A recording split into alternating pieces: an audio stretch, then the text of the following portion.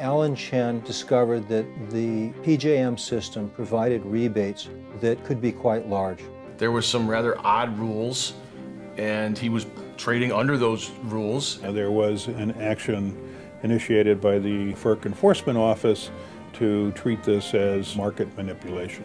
The United States government approved the rules by which he was operating. I don't believe that FERC has a case here.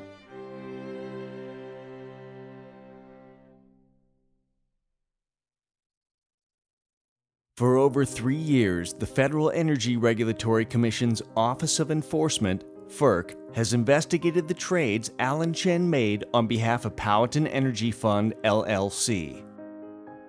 Powhatan has fully cooperated with the investigation, which has cost it and the U.S. taxpayer millions of dollars to date. Surprisingly, FERC recently charged Powhatan with market manipulation. Powhatan denies these charges. To expose the error of FERC's allegations, they have had 12 independent experts evaluate these claims. These 12 agree that there was no market manipulation. These experts are willing to make their analyses public. Powhatan's team of experts includes professionals and former regulators with expertise in the energy, electricity, commodity, and equity markets. The team members are the former Director of Enforcement at FERC who helped formulate and implement FERC's current market manipulation regulations, a former senior economist who spent over a decade working at FERC, the Research Director for the Harvard Electricity Policy Group, an active participant in the design, development, and conduct of the PJM market since 1995, a former chief economist at the CFTC, the economist who literally wrote the book on market manipulation, an attorney who spent 18 years working at the SEC and FINRA as a market regulator, 2 former chief economists and 1 former deputy chief economist at the SEC, 6 chaired professors from major universities across the country, 10 PhDs, and 2 attorneys. The beginning of this case can be traced back to 2010, when Alan Chen, an independent money manager, was contracted by Powhatan to trade in the electricity markets. In discussing these matters, it's important to understand the market in which these activities took place. This is an electricity market in the Mid-Atlantic states, the so-called PJM market. PJM, in turn, is regulated by the FERC. PJM has a tariff on file at the FERC. FERC oversaw the tariff, FERC approved the tariff, FERC understands the tariff.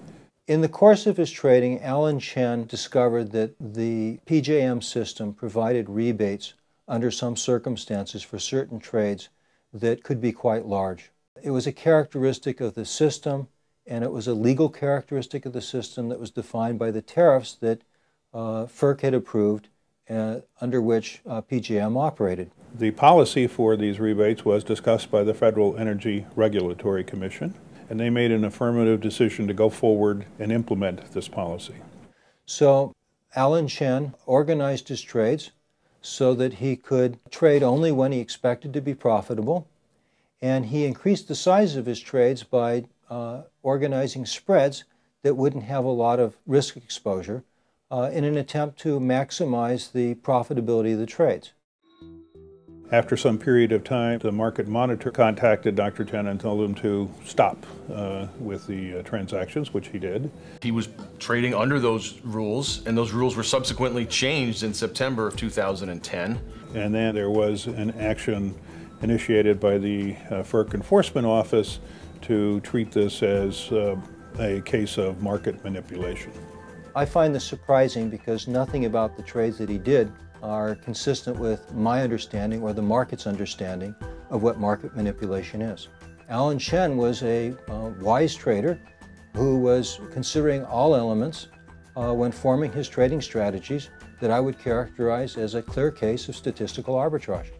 I would say it should not be considered as manipulation because of the fact that it was anticipated by the federal regulators. It was a policy which they consciously adopted. It was a policy they knew would have these incentives, and the trades were done in a way which was transparent, that that's what they were doing, and they were capturing these incentives.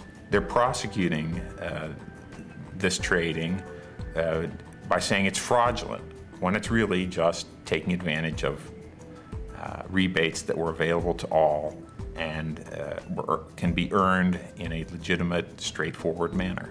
Alan Chen played by the rules approved by the very government, which is now prosecuting him for supposedly manipulating the rules. It is circular and it doesn't make any sense.